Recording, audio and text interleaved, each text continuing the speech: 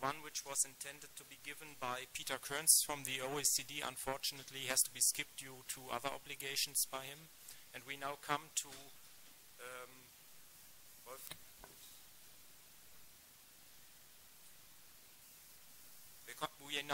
Wendel Wolleben from the BASF in Germany, and the floor is yours. Thank you. Well, welcome to the last talk of this wonderful conference. I thank the organizers, of course, for inviting me. They originally invited me for a very technical issue, but then they placed me into this session. So I somehow changed the weight. I condensed the very technical stuff on centrifuges in this, so you won't be disappointed. You will get what was promised in the abstract. But fortunately, I have permission to talk about the results from the JRC+Eurocolor round robin, how to classify pigments according to the EC nano definition. I will also present some of our own results on that. I hope to comment on our first experiences with the nano-specific REACH guidance. And the issue of life cycle of nanomaterials has been praised already by Tom and others, and again, I'll just be able to comment on it due to time. BASF is the largest chemical company of the world. We had in 2011 a turnover of 73 billion euros, and it's 10% up in 2012. We are just above 100,000 people. What is listed here is not the business units of BASF, it's the growth fields. So this means those areas where we believe that chemistry and chemical systems can make a huge advantage in future. So for instance, if you want cars that are electrical, powered by batteries, and if you want a longer distance that you can drive, you will not get around nanostructures. If you want these cars to be lightweight, you will not get around nanostructures. The same applies to novel energy sources, and that's the key point of this slide here. Nanotechnology and material systems, it's universal. There are different materials for all these applications, of course. Almost none of them is a nanopowder. Some of them are nanoslurries. Most of them are composite materials. So the diversity is very high. So obviously we need to find a way to deal with that diversity. And now we have the EC nano definition. We need to measure for thousands, even tens of thousands of materials, whether or not their number size distribution has a median, so a D50 below or above 100 nanometers. That is a huge challenge. Mostly you assume that electron microscopy is maybe expensive, but at least a viable solution. That's not the case. Electron microscopy is expensive, but it's not always the solution. It's easy to show that, for instance, you have these capillary assemblies. How do you count these small particles in the presence of the large particles here? How do you count particles that, even for electron microscopy, you need to disperse to some extent? So you need alternative technologies. In a systematic way, you could arrange it in this way. You could measure ensembles, so mostly average values, which obviously is of no value if you need to measure a median, so you need to know what is below and what is above 100 nanometers. You can classify, so you physically separate the small particles from the large particles and then quantify each of these fractions. This is, for instance, what's done in centrifuges, in field fractionation, also in classical sieving. You can directly count by single particle techniques, like the nanoparticle tracking, although of course many particles are counted at the same time, but each particle individually. And ideally you would do maybe something like a classified counting. So separate physically and then count. That is not available so far. This is in an early stage of technology development. This is available, and we will check whether or not it applies, and this is available too. Since I promised to say something about centrifuges, I have to start with Theodor Svedberg. He was a Swedish professor, and he was awarded the Nobel Prize in Chemistry in 1926. for the invention of the ultracentrifuge. And this is his original paper in JAX, and it contains the key elements of what is still in use today. The idea is that you measure the distribution of size of particles, so it's exactly what we need, by measuring the concentration as a function of the distance from the axis of rotation during centrifuging. So you look at particles while they separate during centrifuging. That's the key point. And he did this in this paper with gold particles of 21 millimicron, that's 21 nanometers. So it's not new. Nobody can claim that this is new. What's new is that it's available in commercial equipment. You can buy it from Brookhaven Instruments, from CPS, from LUM, or from Beckman. And the main difference between these is, first of all, the maximum rotational speed that they can make. That determines the smallest particles you can measure. And unfortunately, it also determines the price. The price of investment scales roughly linear with the rotational speed. So you are somewhere in the 50,000s here and somewhere in the 300,000s here. What's also different is the optical systems. The simple instruments mostly use a vis turbidity, and of course you will remember turbidity is something that comes from the refractive index and the particle size via scattering. So you need to know something about the optical properties to derive an exact size distribution from this. The more involved instruments can have different optics, and I have no time to go into any details. I'll just tell you that you can have UV vis absorption, and actually you can measure the entire UV vis absorption of 1 nanometer particles separated from the different absorption of 2 nanometer particles. That's something that we developed with the Max Planck Institutes. And you can have interference from Beckman, which is great because it measures the refractive index difference. This is independent of size. It's independent of scattering efficiencies. And here, and this work is published also, we took bimodal mixtures of well-dispersed spherical particles. So it's a very simple case. And I'll show you how to read this graphic. This means 50 nanometer particles, 5 weight percent, within a majority of 100 nanometer particles, which make up then 95 weight percent. And the bars show how much is retrieved by the different instruments. The black bars are DLS. There is just one black bar. In most cases, by DLS, you don't see that there's a second component. The gray bar is hydrodynamic chromatography, which is quite good because it always tells you, yes, there's a bimodal distribution. So you would know how to look further into it. And if you now go to the, it's actually the turbidity-based centrifuges, it works quantitatively. It always tells you that there is a second component, and it is just around 5%, or in that case, the 2% that you want to find. You can translate this also to the nanoparticle tracking analysis, and maybe you see it. Here's the second component. This is the main component. Here's the second component. It is better than DLS, but in our assessment, it still fails in 70% of the cases. So it's far from being a plug-in method.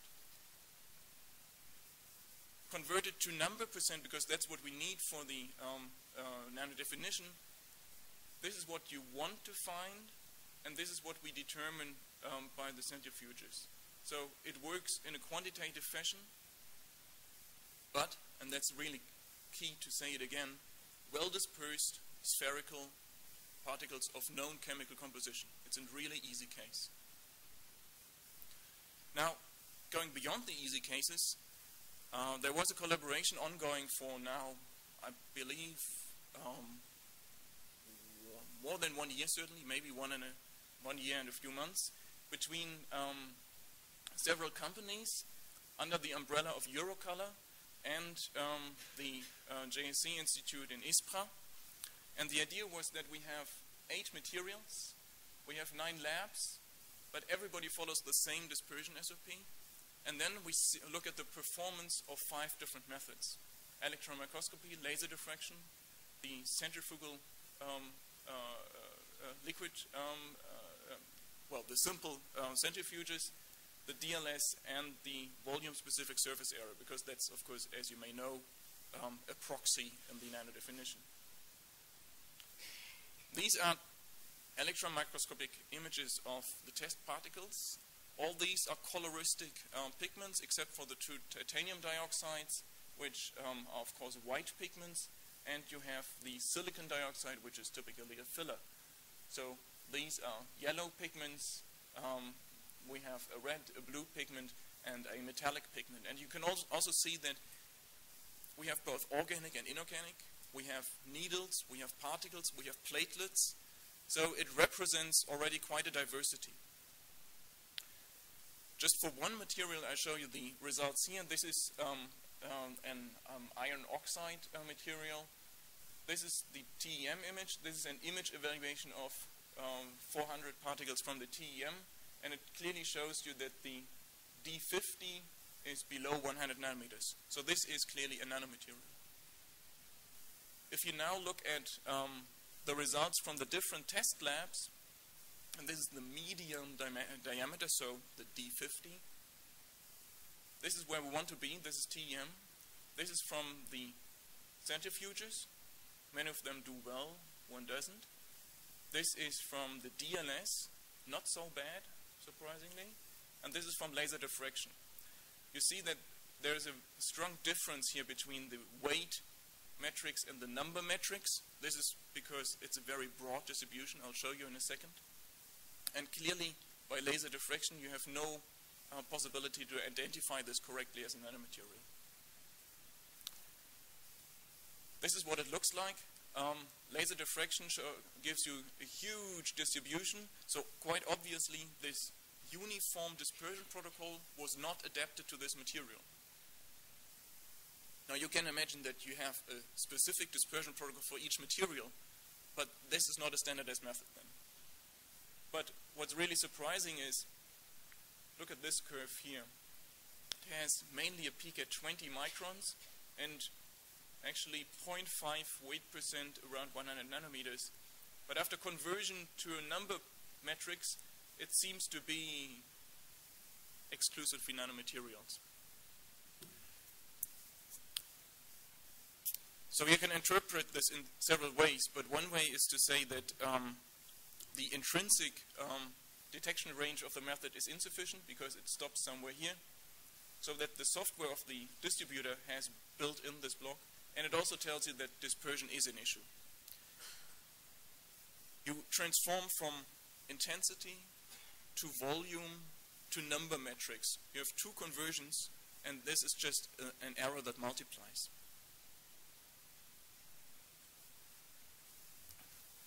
These are the results from the centrifuges. So for each pigment, we list how many labs detect the D50 below 100 nanometers or above 100 nanometers. And if you take the average over these labs, it is quite good. It comes to the correct conclusion. But quite obviously, there's a very high probability of a false positive or false negative evaluation if you just have one lab. And this would be the real case. You would have just one lab assessing it. This is the volume-specific surface area. All the values from all people, from all the pigments. And this is what the, where's the mean value? Here are the mean values. And I remind you that the discriminator is at 60 square meters per cubic centimeter. So some of these materials are way above the threshold. Some are just at the threshold, and some are clearly below. And in fact, it matches well to the expectations from the TEM evaluation. However, Q&As and the nano definition are very strict. VSSA is not allowed to identify a nanomaterial, to identify a not nanomaterial. You can only identify a nanomaterial. So these are our conclusions. In a slightly politically polished way, so you need to come to consensus in this round. It was not so easy. So we claim that at present we do not have a single, simple, and commonly available method. At least none that works after redispersion in liquids. As an interim approach, before we have any guidance, and hopefully this also helps to shape the guidance, we will need a tiered approach. Simple screening and then a more complicated validation. The sample state is critical. The dispersion was really the roadblocker in this whole thing. So either we find a way to get across the dispersion issues, or we work without dispersion. And we also remark that in most cases, those labs who know the material perform best. So to know what the material is, of course, helps. So far for this round robin, I would like to say a few words on as-tested characterization. Actually, just very few words, because many of what I'm doing in this area has been presented by Andrea Hase in her talk the day before yesterday. I'll just make a remark. Most people don't really acknowledge that nanomaterials, if they are agglomerated, are not solid spheres. They are, of course, hollow, fluffy agglomerates that you would normally describe by a fractional dimension. So these are fractal structures.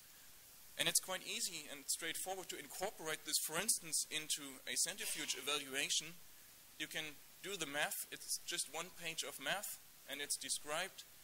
So you can measure correct diameters that take care of the agglomerate structure, which is important, really. And people should do it also on light scattering. Very few people do.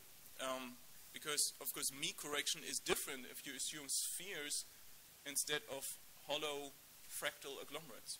And this has been applied to several systems already. Since the guidance is there, and it was mentioned earlier today in the session on regulation in the other audience, we just took it. So we performed the entire PhysChem characterization on 20 endpoints, on 15 materials, and again, this stuff is in print. It's not yet out, but it will be soon. So we looked at size-related endpoints, surface-related endpoints, and as-tested or in-situ endpoints. It works quite well. It's not so complicated if you have the labs to install this guidance. So we are quite happy that this guidance exists, because it tells us which endpoints to address by which method. But if you do it, you will find that there's a lot of redundancy. Some endpoints are determined 3 or 4 times by the different methods. So this is clearly a potential to trim it down to make it easier to implement, more cost efficient. I would say a few words about the life cycle of composites. As has been mentioned before, what consumers get into their hands are not nanopowders and nanoslurries. Most of them are solid materials like thermoplastics, like coatings, paints, construction materials. They have an internal nanostructure. Maybe they have embedded nanomaterials. And this is what is depicted here. Imagine this is a composite of CNT in a polymer matrix. You can think about mechanical energy input. What will happen to such a material when it gets degraded by mechanical input? What will happen when it gets chemically degraded? I don't have the time to go into details. Some of our work is published. I just show you one example, which I find nice because it gives you a mechanistic insight. If you look at the the fragments that are released by sanding, so by a very high shear with abrasion paper, then often you find protrusions. So you see that here. This is data from our friends at University of Iowa and NIOSH. It's an epoxy with embedded CNTs, and you see that these CNTs are visible on the surface. So you could also imagine that they have an effect if they ever come physiologically into contact. Oops, sorry. The same is seen for cement CNT composites. We do not see it for polyoxymethylene, which is a polymer, and we do not see it for thermoplastic polyurethane, which again is a polymer. Here you see the overall fragments. Here you see a detail. And if you don't believe the morphology, you would maybe believe the photoelectron spectroscopy because it's quantitative and it tells you that there's just no CNTs on the surface, although we know that they are in there. And it scales with the elongation at break. This is a very soft material, 600% elongation, 27%, 5%, 1%. So the polymer can reflow during the separation process, and this, of course, is one of those things that we need as manufacturers because it tells us in which kind of application a material will behave in which way. Generally, the probability of release is low, but we do have these emerging structure-release relationships. It's really just emerging, no more than that. We know that the brittleness of the matrix has an effect. We know that the quality has a strong effect. If there are agglomerates which are not covered by polymer, they will easily release. We are a little concerned about chemically degraded matrix under constant stress. So this is stuff that we investigate now in the framework of the NanoGem project with partners, and in the framework of Marina, again with partners. But the most interesting project in this whole game right now is not in Europe, it's in the US. It's the Nano Release project. The Nano Release project is all about validating methods. Because we have these emerging relationships, we trust that now is a good time to validate those methods, to come to a joint understanding of which lab simulation is useful to simulate machining, to simulate production, to simulate outdoor use. And what's special about this project is the people that are involved. Some of them are here today. Trey Thomas gave a talk earlier. He is one of the key drivers from the agencies.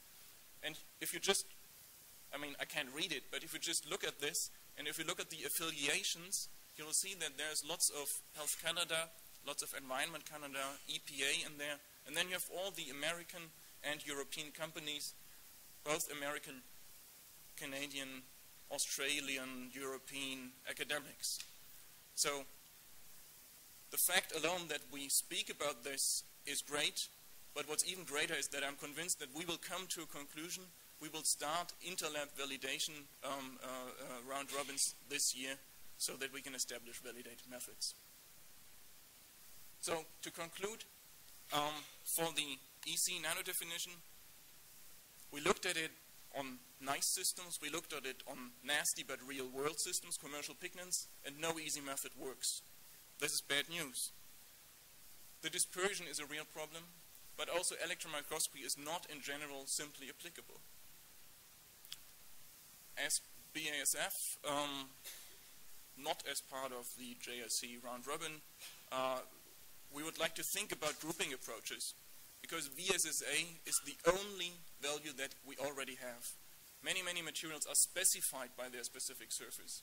So it's easy to take these values and make a simple screening, and then you can validate by electron microscopy or other methods later on. For well-dispersed materials, the centrifuges work well, DLS fails, NTA does not quite fail, but still needs some development. I told you just with a few words how to deal with fractal agglomerates.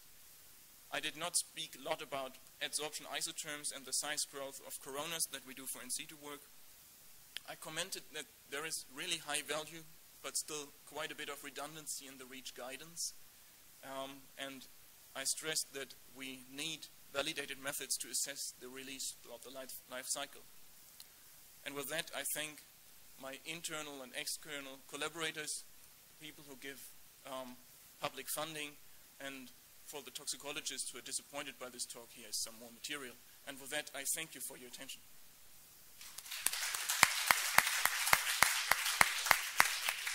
Thank you very much. Are there any questions? A question or comment?